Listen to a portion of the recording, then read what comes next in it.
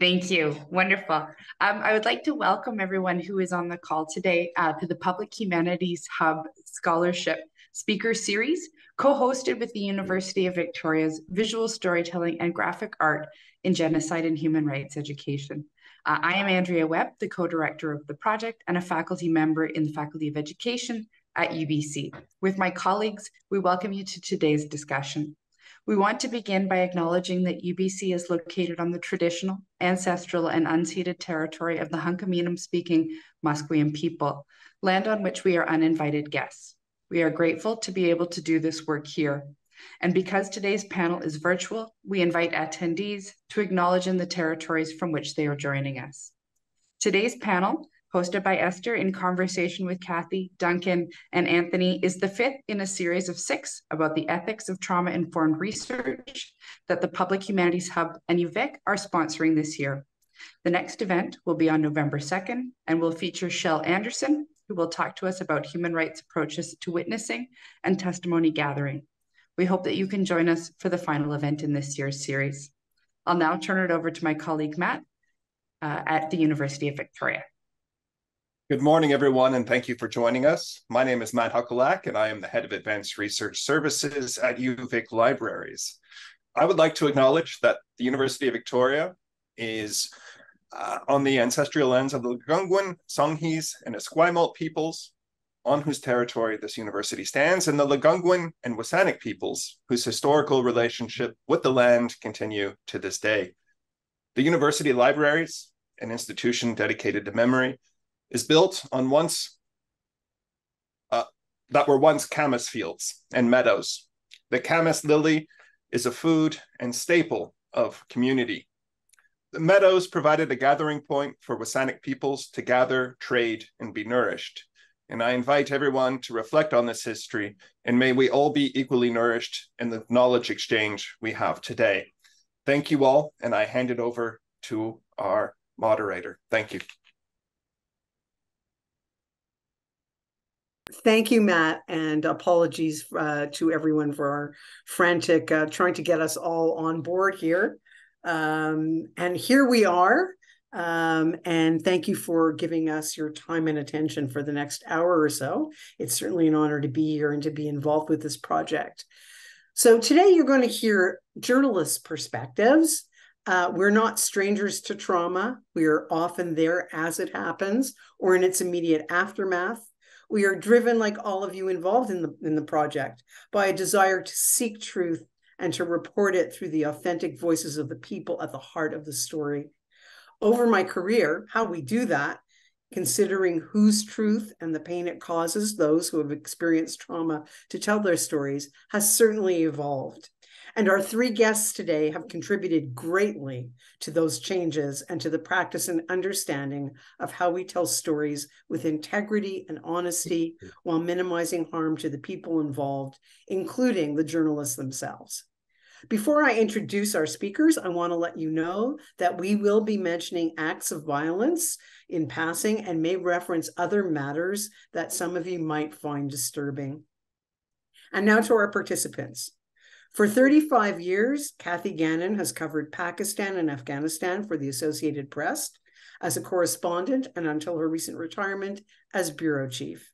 In 2014, while covering preparations for the Afghan elections, she was seriously wounded when a police officer opened fire on her car, killing her friend and colleague, AP photographer Anja Niedringhaus, and gravely injuring her.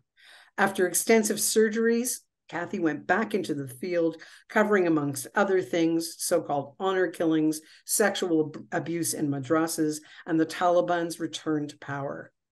Kathy is the author of a book called I for Infidel and is at work at another. She was a recent Joan Shorenstein Fellow at the Shorenstein Center on Media, Politics, and Public Policy, Harvard Kennedy School. She's a native of Timmins, Ontario, and now lives in Islamabad.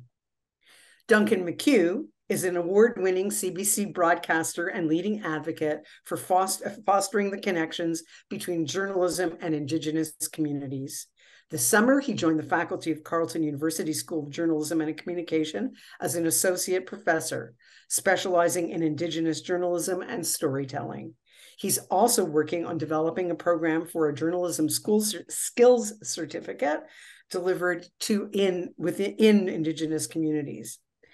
I'm sure many of you have seen and heard Duncan's work on CBC over the last 25 years as host of Hell of a Story, correspondent on The National, and in the extraordinary 8-part podcast Cooper Island about residential schools. He's also developed an online resource, Reporting in Indigenous Communities, which inspired his latest work, a textbook entitled Decolonizing Journalism, A Guide to Reporting in Indigenous Communities. Mr. McHugh is Anishinaabe, a member of the Chippewas of Georgina Island First Nation in Southern Ontario. He will be creating one of the works for the Visual Storytelling and Graphic Art and Genocide and Human Rights Project. And finally, Anthony Feinstein has done extensive studies of journalists in conflict situations. He's published a series of seminal studies exploring the psychological effects of conflict on journalists in covering the Balkans, Iraq, Mexico, Syria, Kenya, Iran, the refugee crisis in Europe, the aftermath of 9/11, the list goes on. He's also involved in creating a documentary and is a winner of a Peabody Award. He currently consults to a number of news organizations, including the Globe and Mail, CNN, the New York Times, and Agence France-Presse. If that isn't impressive enough, Dr. Feinstein is a professor of psychiatry at the University of Toronto and past chair of the Medical Advisory Committee of the MS Society of Canada. He has done and continues to lead cutting-edge research on multiple sclerosis. He's the author of at least half a dozen books, by my count, on journalists and trauma, as well as his MS work. His latest offering, Moral Courage, will be released this fall. I haven't even listed all their awards and other accomplishments because, hey, that would just take the full hour. So I invite you to look in the chat because there will be links so that you can find out about these remarkable people and the work that they continue to do. So we are in extraordinarily good company today, and I thank you all for participating. And now let's get in there and have a chat. So Duncan and Kathy, first questions to you. Journalists are always seeking to get at the truth, and they do want, I've used the word before, the authentic story. Can you talk about your own journeys in finding a way to connect with traumatized people and get that story while minimizing harm? Because I think more and more that's become, what we try to think about in our work. Kathy, I guess I'll start with you. Okay. I think for me, it's really important to connect with the people that you're doing the story about. It's become increasingly difficult for people to get to the field or with cutbacks in that. Increasing cutbacks have reduced the numbers of reporters that are doing field work, and a lot of it is done from a distance. So I think for me, the real journey is to be there, to be on the ground, to connect with those that you're interviewing. With empathy, I think is very, very critical when you're in the middle of a story and when you're in the middle of a difficult story, which many of them in conflict areas are. And so I think I would say it is critical that people be on the ground, spend time with the people that they're interviewing, listen, and go in with without a set idea and view of the situation. Try and clear your mind so that you're hearing them. You're not hearing this voice in your head that is telling you who these people are, what they, you're really listening. And I know that sounds simplistic, but it's a real skill, and it's something that I think really needs developing and develops with the more you do it. And I think empathy is critical in your reporting, and being there is for me absolutely essential. That's my thoughts. Duncan?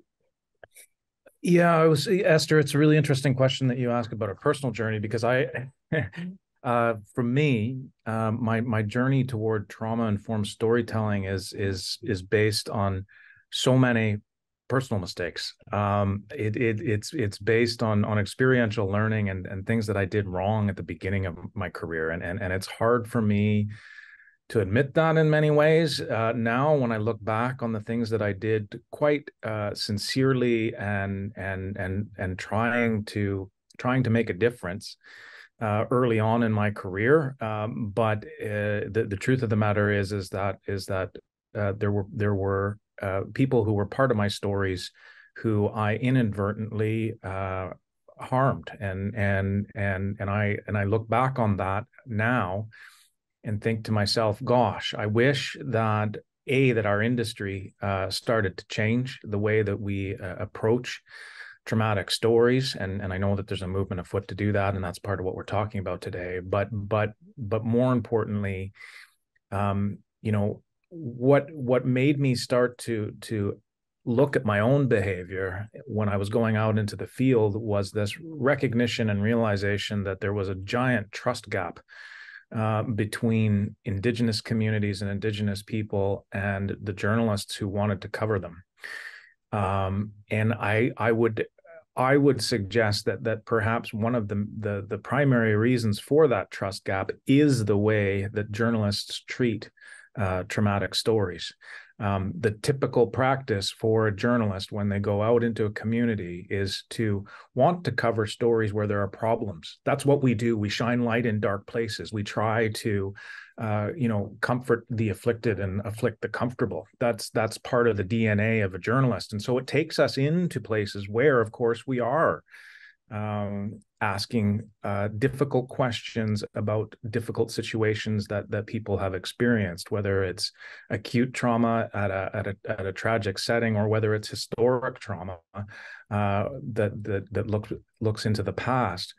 The challenge, of course, is that also part of a journalist's DNA is this notion of editorial independence, this notion that once a story has been gathered, it's ours to do with what we will. And that is where, in many ways, the tension lies when it comes to dealing with Indigenous communities who are very accustomed to having outsiders come into their traditional territories, into their communities, and take things away. Journalists are doing much the same thing and are not showing the care and attention, the duty of care that they should when it comes to interviewing subjects about traumatic pasts. Thank you both. And I think that reflection, at the moment, there are literally tens of thousands of people have died in Libya, and people have died in Morocco. And I'm thinking about how we might have approached that 20 years ago or so. And it seems like there are parallels, right? People are in situations where they have no control, and we go in and want things. Would you approach something like that even differently now, Duncan, than you would have at the beginning of your career? What would be different? Just kind of get more concrete. Very much so. I mean, I think now when I haven't been to war zones, but I think that's part of the challenge in the conversation about trauma-informed journalism. There has been discussion about trauma-informed journalism when it comes to war zones. There hasn't been when it comes to places like Indigenous communities or climate crisis, or in our own backyards when it comes to shootings, for example. There's been less conversation about that. The normal day-to-day crime coverage that we do. Would I do it differently? Absolutely. I mean, I think part of what I now understand is that my need to try to inform the public, whether it's on the 6 o'clock news or whether it's through social media on a live tweet, my need to inform the public has to be secondary to the experience of people that have experienced trauma, and so I am much more aware now of seeking full prior informed consent and trying to do a more fulsome job of explaining what it is that someone is agreeing to when they say yes, and I'm holding a microphone, or there's a camera pointed at them. I think that journalists, and this is not it's not that journalists are vultures, or that we somehow are uncaring people. Quite the opposite. The vast majority of my colleagues care deeply about our subjects, but there's something baked in to the understanding that journalists have about how they gather material and what we can do with it afterwards, that is not very appreciative of a survivor or someone who has experienced trauma and how that may impact them. So this may be a good point to turn to Dr. Feinstein, who has looked at how it impacts them and how it impacts the journalists themselves.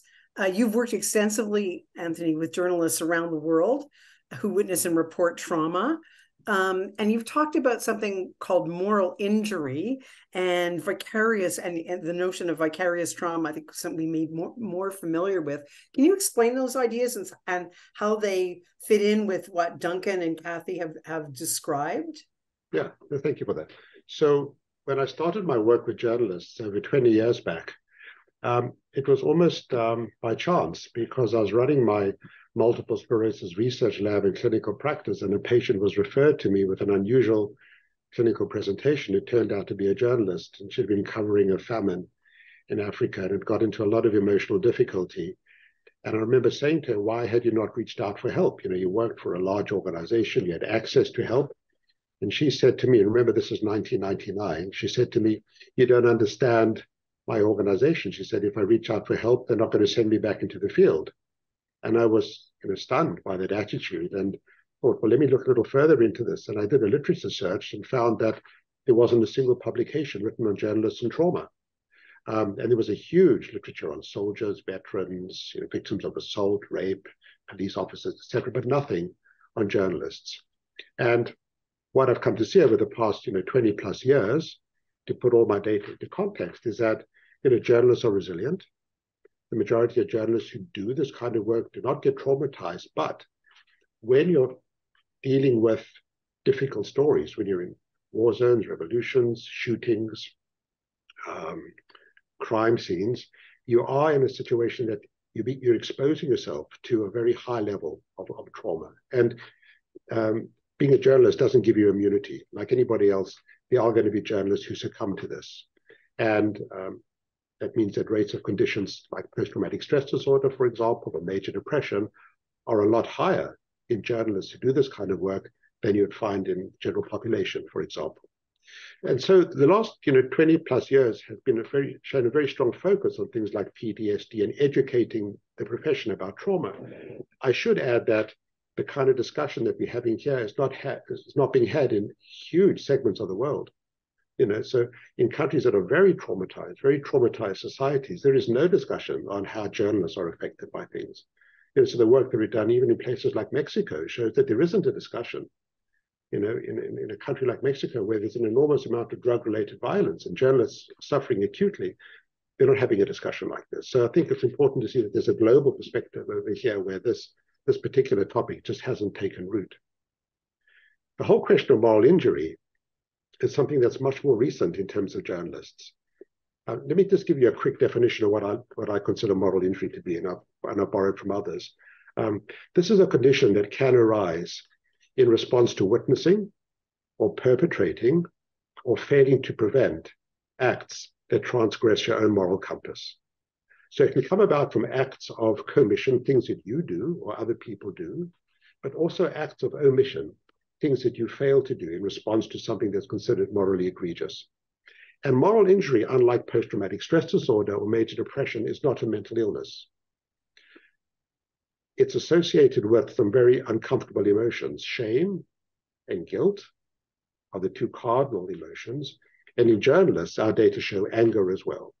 And so when you're in situations that are potentially morally compromised, journalists can start experiencing these kinds of very uncomfortable emotions, which, by the way, can become the conduit to things like depression and post-traumatic stress disorder.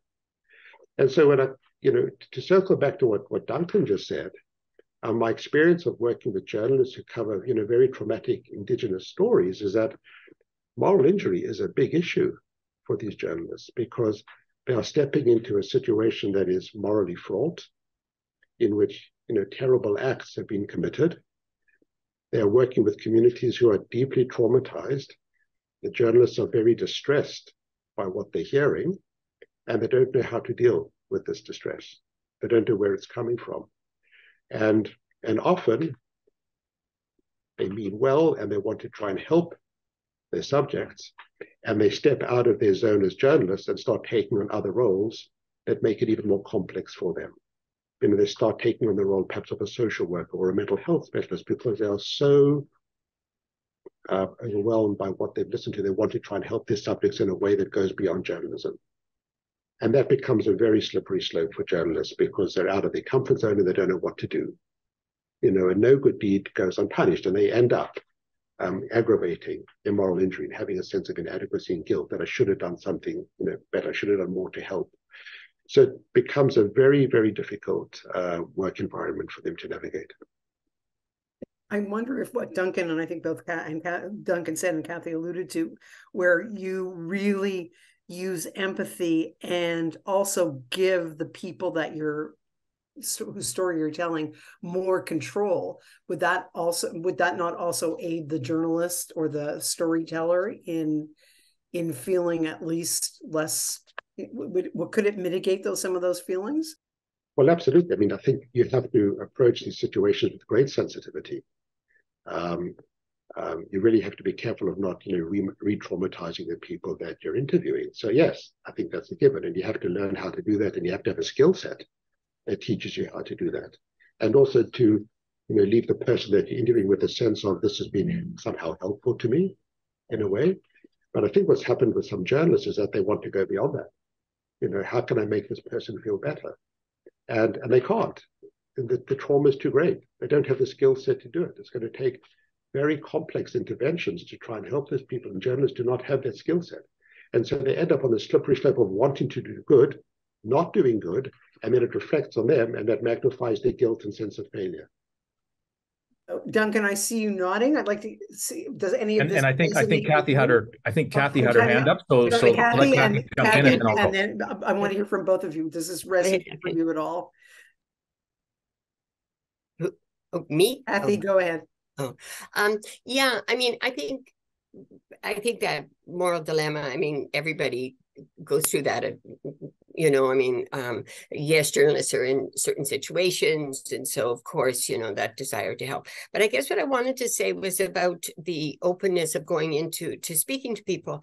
It's not really a given. In fact, many people, especially when they leave their country and go abroad, take with them a narrative that is reflective of their country, their governments, and impose that on those that they're then interviewing. And that's what I meant by that empathy, being receptive to the person you're speaking to the environment you're in, and to learning from there, not going in with this, and it's a very difficult, and this is where I think, especially in our schools and it's so important as we're training journalists, the next generation, is that understanding that the narrative that you grew up with and who you are and how you perceive yourself is very important in how you're going to do your job and how you're going to approach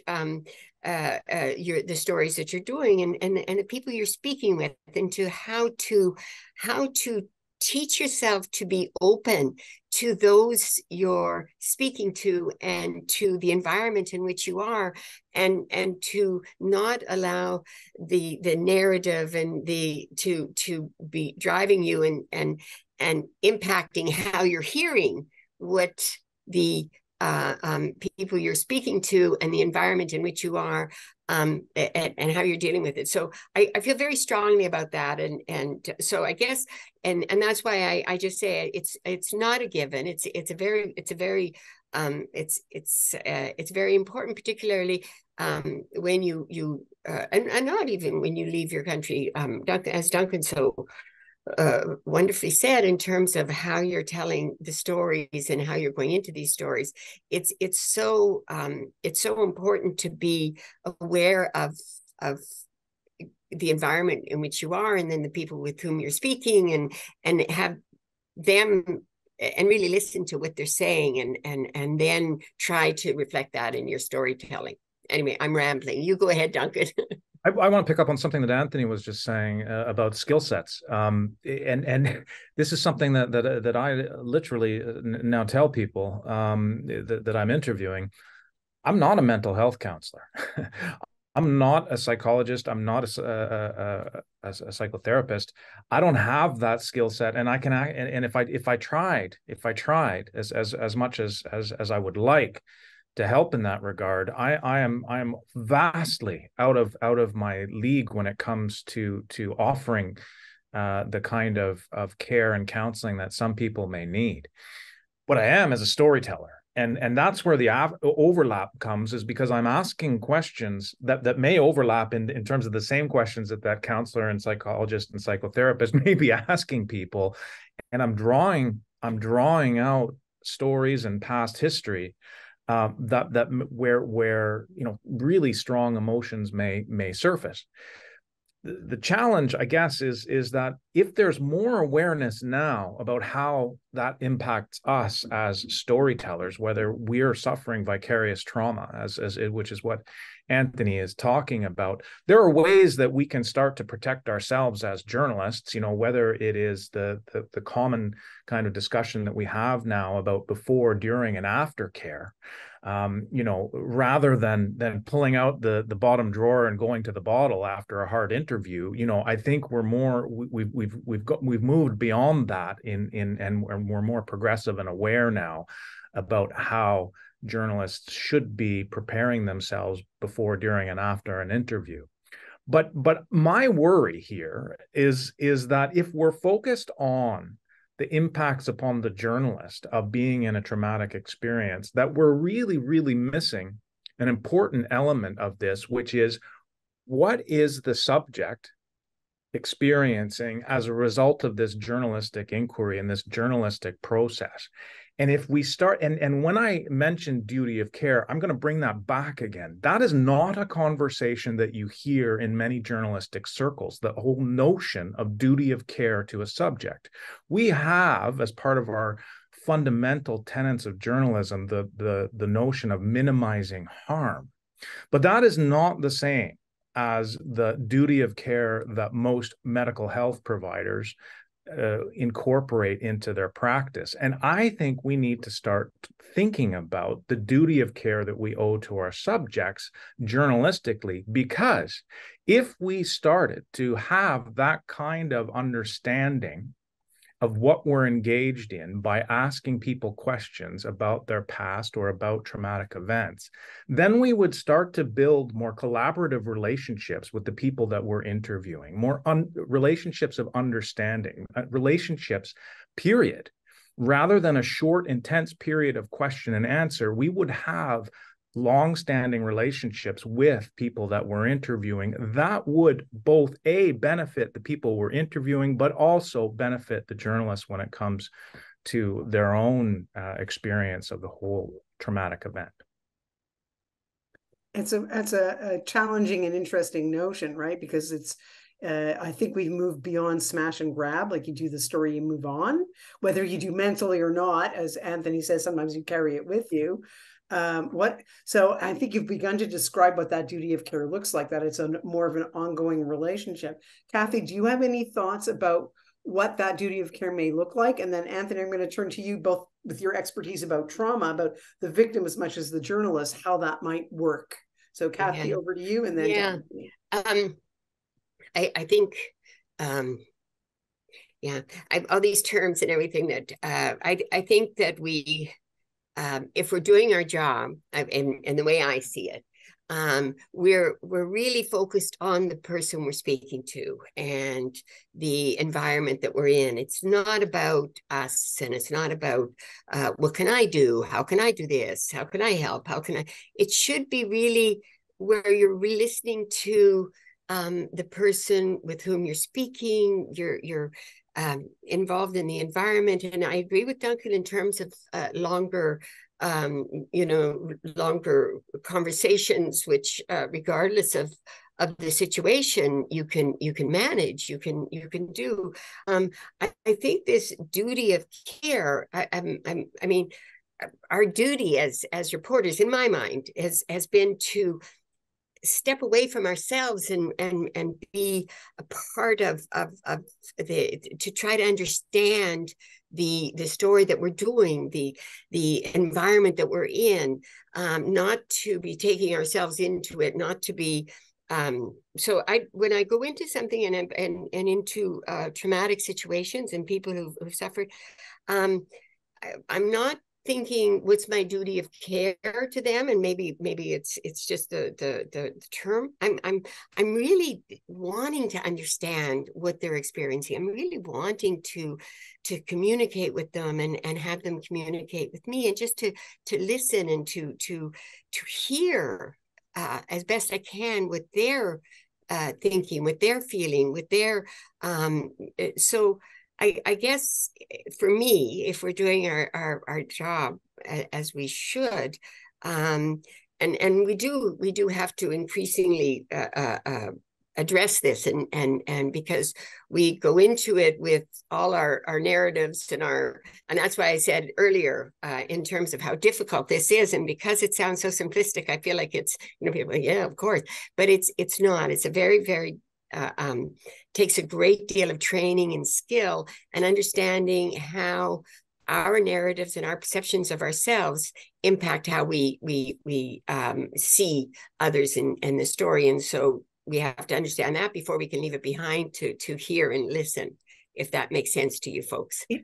And I guess, I think what I'm hearing you say is that, especially in your case, well, you came from Canada, you've gone to this region. So that gap, that culture gap, is it important? Is part of it, when you say not having your own narrative, beginning to try to access and understand the cultural context you're working in? Is that what you mean? Yeah, to leave behind Timmins, and it's obviously I'm a product of my growing up. I'm a product of, but to really understand how much of a product, and really to understand where we're coming from. And yes, Afghanistan. I was spent a great deal of time in Pakistan, but I've also was in the Middle East. I was in Lebanon, Yemen, and each time, or embedded with the PKK, the Kurdish militant. Each time it was, for me, it was just to try to understand their thinking, so yes, it's the cultural. Of course, you have to educate yourself and everything, but I think it's also an attitude and an understanding that we don't when we're teaching the next generation, we're not exploring how much our own narrative, our own perceptions of ourselves impact how we listen, how we question, how we that's something I feel very strongly about in terms of and I don't know that we're making a lot of progress, frankly, in terms of making that educating ourselves in that. Sorry, Anthony. Yeah, I mean, I think, how does one deal with moral injury in journalism? I think is a fascinating question. I don't think it's for my profession to prescribe what journalists should and shouldn't do. I think to pick up on some of the points that Duncan made, one can look at one's involvement before, during, and after covering a story, which I think is very important. But I think the part before is critically important. Before you go into a potentially traumatically difficult situation for you and, of course, the person that you're interviewing, how do you prepare yourself? Because I think the better prepared you are, the less likely you are to make mistakes that will hurt other people and will also hurt yourself. And so to have this detailed discussion amongst journalists, what can we do as a way of preparing ourselves to try and mitigate the chances of developing moral injury and thereby potentially making a difficult situation worse? And that's a difficult discussion, and I'm not sure there's going to be an easy answer to it. The notion of not wanting to do harm is absolutely pivotal, of course, and that's a hallmark of medicine, and it goes all the way back to Hippocrates, a physician do no harm. But of course, it's applicable to journalists as well. So that's one thing, but then how might journalists help? And I think that's going to be a very nuanced response. What is your role as a journalist in this difficult situation? Yes, to get the story as best you can, but where does it end? Where does your help end? How far do you go to try and help people? How deep do you get in? What is the skill set that allows you to do this? I keep on coming back to this concern of, no good deed goes unpunished. I've seen so many journalists wanting to help and make mistakes in doing so and aggravating the situation. And so there needs to be a very detailed discussion amongst journalists in advance of going into difficult situations. How do we approach this? What should we be doing? How do we prepare? What are the pitfalls? What do we look at? What do our subjects expect from us? You're going to be going into a situation where people are acutely traumatized. They haven't thought about these things. You're arriving at the worst moment in this person's life often. They're not thinking through these issues. And so how do you manage your craft in a way that's as advantageous to these deeply traumatized people? And I think there needs to be much more of a discussion about this.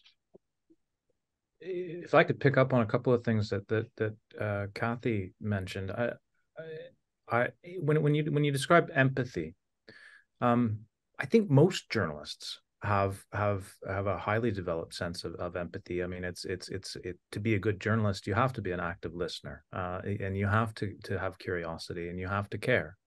I think part of the challenge lies in when there are cultural differences, that sense of empathy may not be acutely honed, or it may not be informed. I'll put it that way. If you don't understand where your subject is coming from, there may be cultural differences when it comes to your sense of empathy. But empathy isn't enough. I mean, empathy for what your subject has experienced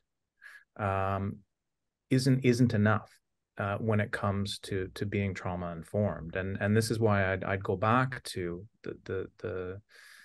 this important word of consent, and making sure that as Anthony just pointed out, most people aren't accustomed to dealing with journalists on a daily basis, and many people that we go and speak with, they're consenting because they have something important to share. They themselves, want to tell their story. Most people that we speak with, but I think we make lots of assumptions about what it means when someone finally says yes to an interview.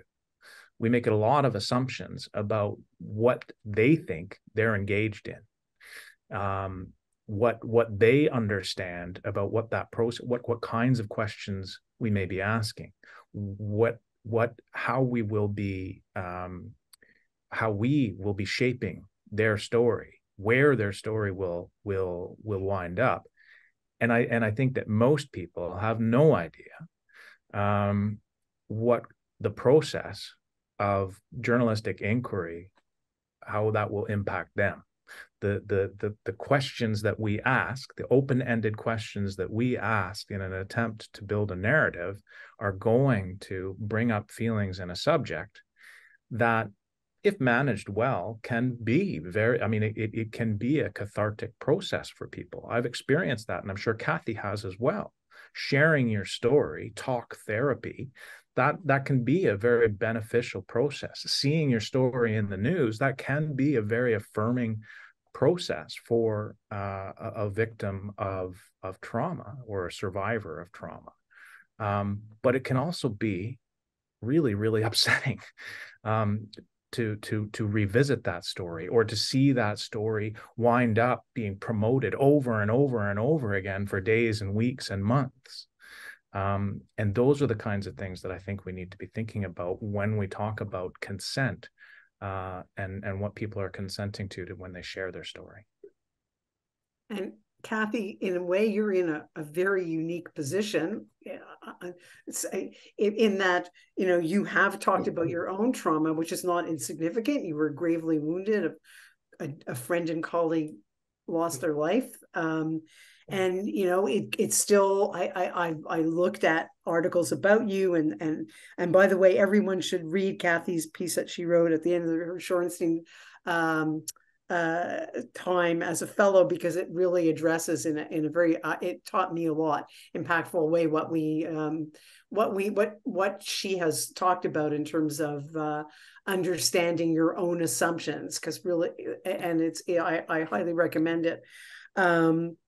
But Kathy, can you talk a bit about how that may have how it changed your perspective, being both, you know, the practitioner and the subject, I guess? And, you know, is it hard to keep talking about it? It's 2014, it's 2023, you know, it still comes up, it's still part of who you are, people still ask you about it, as I am. What's that like, and when is it done well? Yeah. Well, first, thank you very much on the paper. First, I don't mind talking about it at all. And as a matter of fact, I was very, I consciously made an effort and wanted to talk about it. And in part because I think it's important to, and in part because it keeps Anya, my colleague who died, you know, alive. But for me, what happened reinforced a lot of the things that I believe very strongly. What happened, of course, was horrific in so many ways, and I don't at all take away from any of that. And it's taken time with the surgeries, and I've had 18, and then, you know, so all of that took time. But for me, what was really important was first to go back to Afghanistan.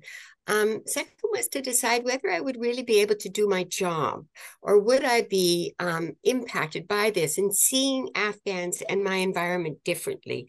And I thought, if that's the case, then I will have to not do this job, because then I wouldn't be able I wouldn't be able to hear what people are saying to me, because in my mind, I'd always be thinking, you know, looking at them and thinking, you know, am I asking the wrong question? Are they going to be upset? Is it, you know, they have weapons? Are they? So I had to be very comfortable that I was not looking at them differently, but also I had to go back, because it isn't just a saying that getting back on the horse. I mean, it is very important to, well, it was very important to me because Anya would never have accepted that someone would make decide what my future would be. And so for me, it was very important to make my decisions, to be in charge of that. And so I had to go back. Long explanation, but so when I went back, I really spent a lot of time interviewing and talking to people, and just seeing. I like Afghanistan very much. I enjoy going there. I'm very comfortable. I'm very at ease, and it had to be the same. I had to look at Afghans the way I'm looking at you. I had to, you know, not have any sense of what are they going to do to me. It had to not be about me. So, and I'll just share this one incident. We were out in this part of Kabul, and somebody comes over, and he looks a little bit like is he begging? Is he? And I'm thinking, oh, gee, I wonder, you know, but he's kind of dressed. And I'm just trying to figure out who that individual is. And I'm looking at the environment, not even thinking about anything else, but just the individual. And my colleague behind me, Amr Shah, who I love to death, the guy came up, and yes, he was begging. And after he left, Amr Shah said to me, oh, you know, Kathy John, I worried. Did he have a gun? Didn't he have a gun? Never occurred to me. And that's not that I'm cavalier, or I don't take care of my circumstances or understand my circumstances, because I do, and I mitigate dangers, and we mitigated every danger when we went there. But it was that I saw the individual. It wasn't about me, it was about that person. And after I was doing interviews of victims of explosions, I wanted so much to hear their story, and I wanted so much to understand. So I think for me, it everything reinforced my sense of what it is we do as reporters, and how important it is for us to be able to put ourselves out of the story and want to tell their story and to hear their story. So I'm not sure if that just was a lot of rambling or if that got the point across. No, I think it's first of all, I think it shows enormous bravery, frankly, but I think it reinforces something Duncan said at the outset too, which is it's really important to feel you have control. And one of the things about that it certainly took me also a long time to learn in this business was that, you know, when you go to talk to people, they need that, and they need it, and the more painful it is, the more that's important. And I agree with both of you. We have to do a better job teaching that to journalists, that somehow doesn't compromise your independence, but it reinforces your humanity to an extent. Duncan, I know that I'm going to shift gears a little bit. We're about 4 minutes away from a point where if you have Q&A questions for any of our panelists, we'd love to hear from you. We're going to devote some time to that. So please put your questions in the Q&A, and we will try to get them to the panelists. But Duncan, I also wanted to acknowledge, I mentioned at the beginning that you are actually going to be part of this visual storytelling project, and I know it's early days, but can you talk a little bit about why you decided to get involved and what you hope to accomplish with it in terms of telling about trauma in a way that will be very helpful? Yeah, and I'm glad you asked about it, because it's a fantastic project, and I'm excited to be a small part of it.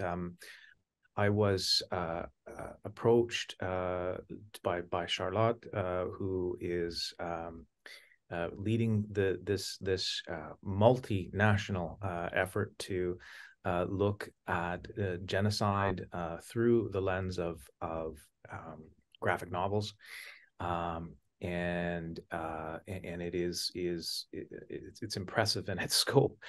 Started off with 3 graphic novels about the Holocaust from the perspective of survivors, and pairing them up with artists to share their story. The project has now moved on to expand to other countries, looking at Rwanda, for example. I am part of a group that will be looking at stories from Turtle Island. And I've been asked to tell the story of a residential school survivor. To me, it's incredibly exciting, because graphic novels are such a visual and visceral way to share stories in ways that can be very accessible to people who don't have the time to read a 5-volume Royal Commission report that is thousands and thousands of pages. But we can begin to do human rights education to people who are who like comic books, but also, of course, and certainly graphic novels are much more than just simple comic books, that's for sure. But also, I think there are fabulous ways to reach younger audiences, and that style of art, of communicating story, is tremendously appealing to young adults and even children. And so it's just a delight that I'm in the early stages right now of working with a survivor and pairing them with an artist, and we'll be putting together that story in the months and ahead. We look forward to seeing the results of it. I've no doubt it will be. I should also mention that I've also had a career at CBC and had the good fortune of learning from Duncan more than once, and I'm very grateful for the work he's done. So we look forward to seeing what you develop. in conjunction with the person. And Anthony, I want to turn to you one more time too to ask, you've alluded to what some of the struggles can be for practitioners. I'd like you to spend a few minutes talking about what some of the best practices might be. I think you talked a little bit about the before stuff that mitigates harm for practitioners, and in what way that might also impact the way they approach the people they deal with and understanding their trauma. Right. So I think there's no substitute for good education. People have to be educated on this. Journalists have to be educated on it. There needs to be a discussion about the topics that we've touched on over here. I think when you are informed about these issues, you're going to be less likely to make mistakes, and you will approach your work in a very different way. I've been struck over the years by almost a profound naivety amongst certain journalists when it comes to their own emotional health, not understanding where their own feelings and emotions are coming from.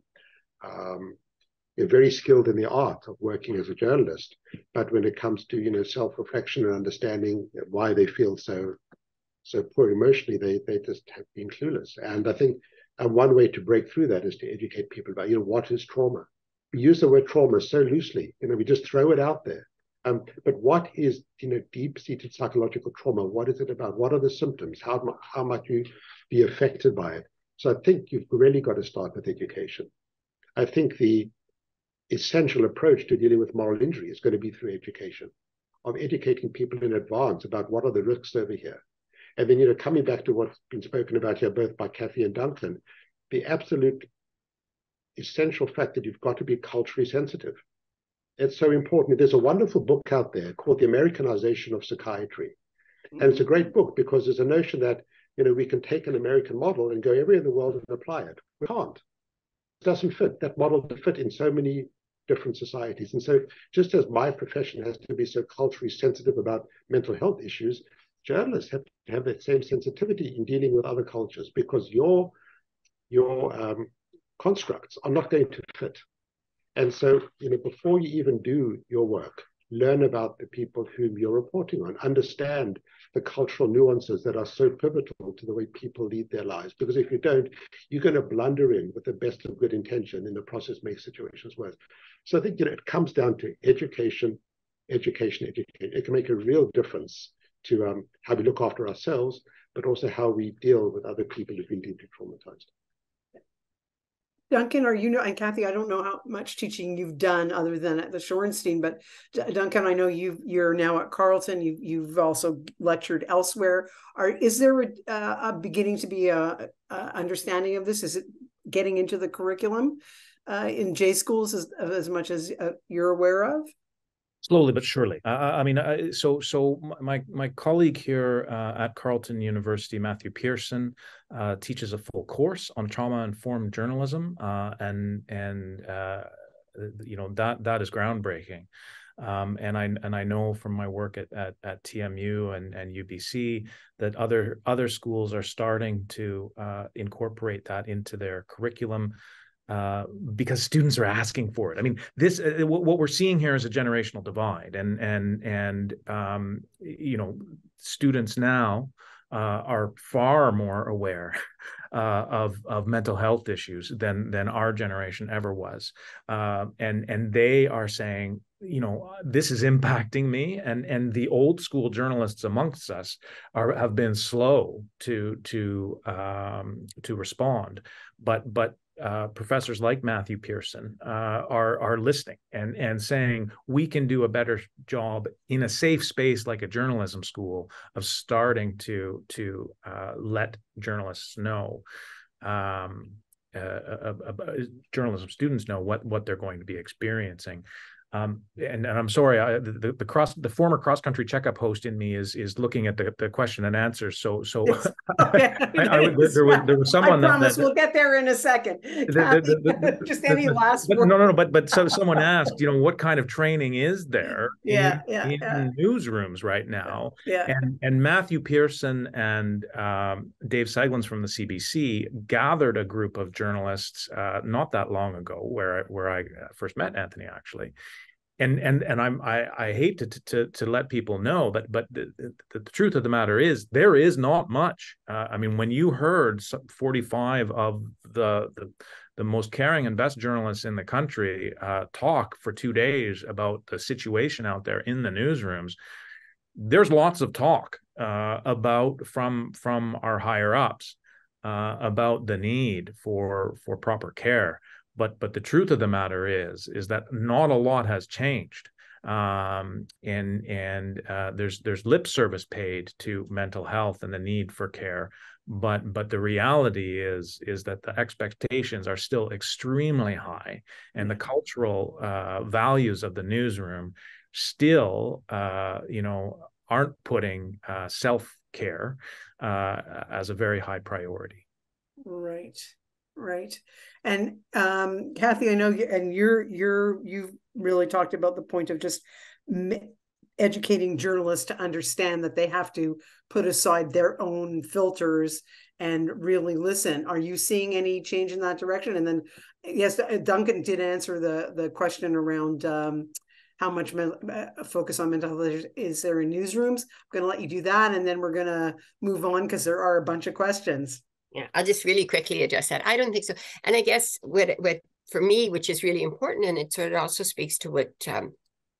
Feinstein has been talking about as well, is that for me, we're not really, or I haven't seen a great deal of, is really looking not just at the cultures that we will interact with and education in that way, but the education about ourselves and where we're coming from and our perceptions and our narratives and how that influences how we do our job and how we do our work, and that's a really deep. It's such a critical area, but I don't really think that we assume, we make a lot of assumptions about our narratives and where we're coming from and our sense of, yes, we want to tell the truth, we want to speak truth to power, blah blah, all of this, and we in fact we really have to, and I think it's critical that reporters, my generation, previous and new generation, really try to understand where they're coming from and about themselves and their narratives and their place in their society and their place in the world, and then how they see the rest of the world, and then have those discussions and see where they are, where they work, where they don't work, where you're making assumptions based on a narrative that has absolutely no reality on the ground. I mean, there's just a whole, I think, area of teaching or understanding that hasn't received the attention. I'm sure it does get some. I just don't think it's received the attention that it needs, in my mind. Right. Thank you, Kathy. I am going to move to try to answer some of these questions. I want to be respectful of time. The advertised end of this is 1:15. I'm told we can go a little bit longer, but I know the panelists are busy and I want to be respectful of everyone's time. So, Dr. Feinstein, some people have asked, how do you know that what are the signs that it's becoming a little bit too much? What would be the indicators of that? So, we've got a very large data set now of over 1,000 frontline journalists with lots of behavioral data.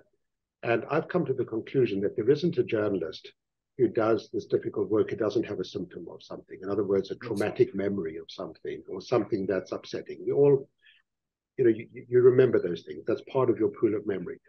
But those symptoms by themselves are not necessarily clinically significant. There are a couple of warning signs that you've got to watch out for.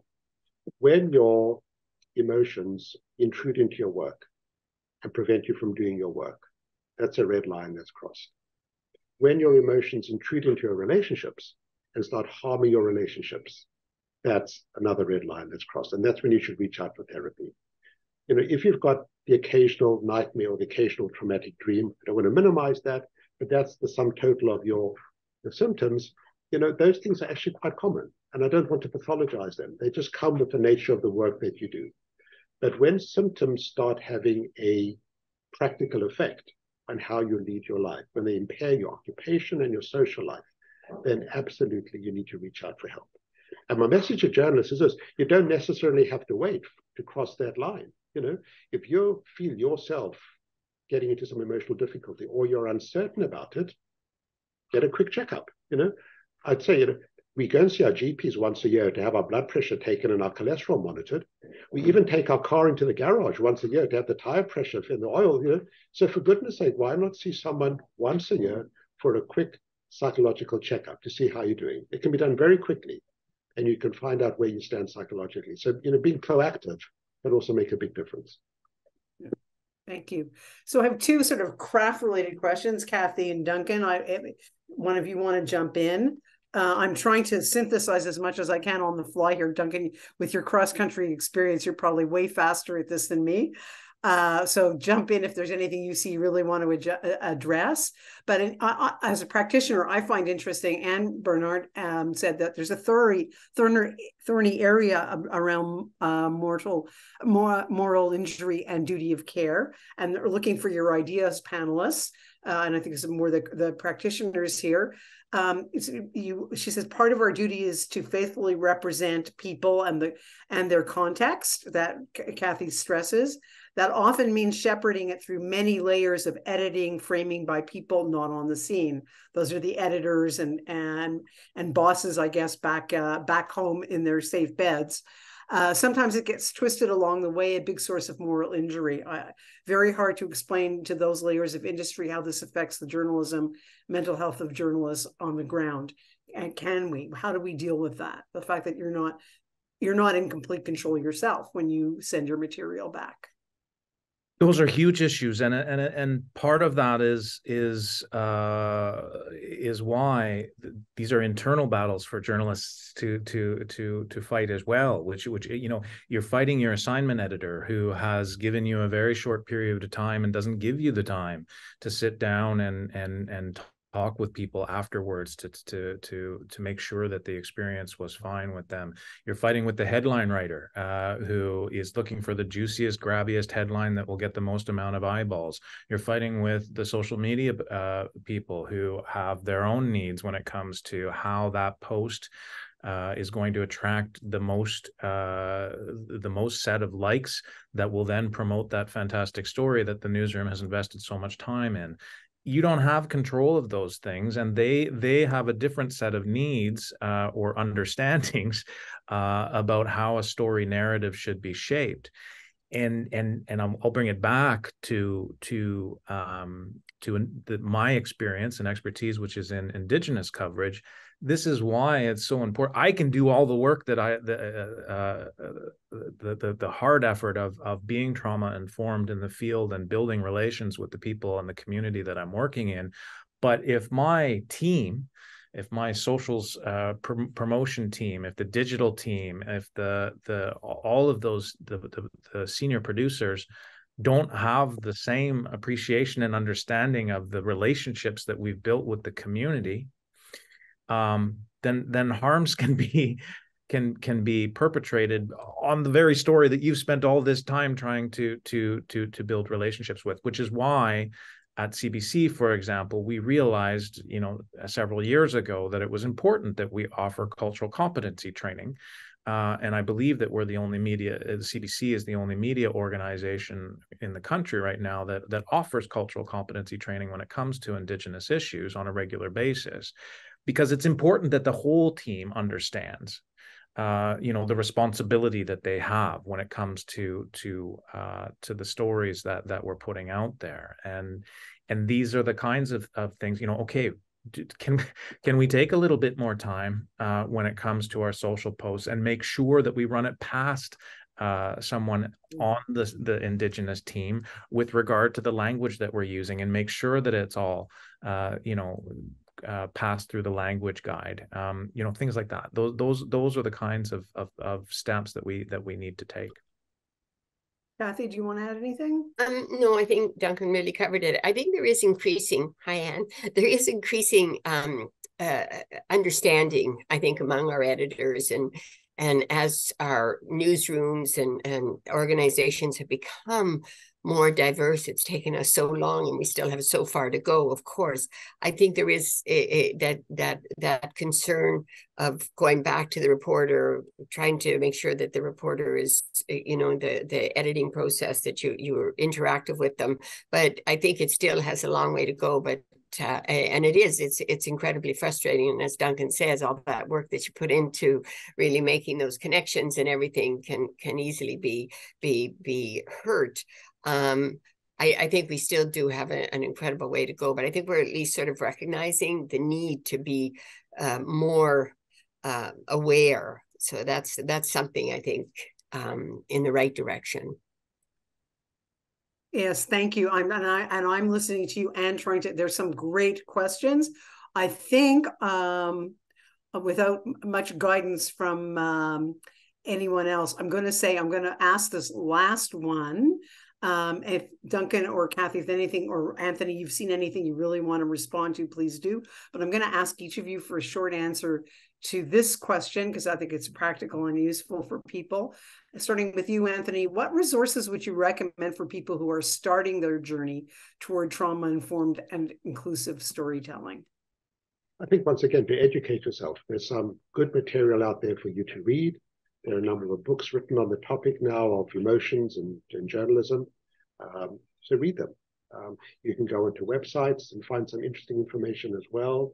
The Canadian Forum for Violence Trauma has got some good information, good material. There's the Dart Center where you can find information. So there is material out there. I think it's very important.